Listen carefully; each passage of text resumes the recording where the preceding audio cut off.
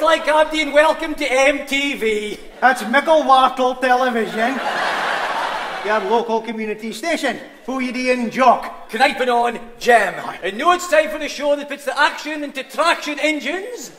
And the cult into agricultural machinery. It's Pimp My Tractor.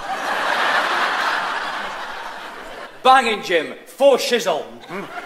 Now, is this a Massey Ferguson MF 8600? That is full we roll, Jim. Can you tell us a bit about the engine in this mither of a tractor? Well, it is a PTO HP hydrostatic engine with a top speed of 22 mile an hour. You're going downhill. It fits me as beast as an acceleration of 0 to 20 in only 10 minties. That's the bomb, Jock. What kind of fuel does it use? Shan. Oh. The fuel of the future.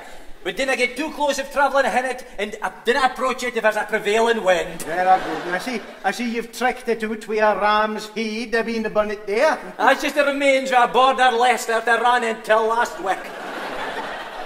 And tell me, what does this button here do? Oh, that's for operating the banging sound system and pumping out the latest fat beats.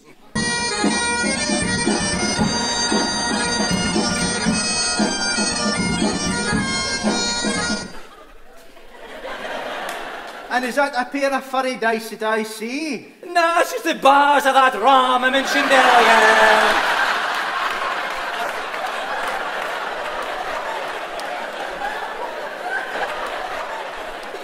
We'll look forward to putting this beast of a thing through its paces a bit later on. Fairly.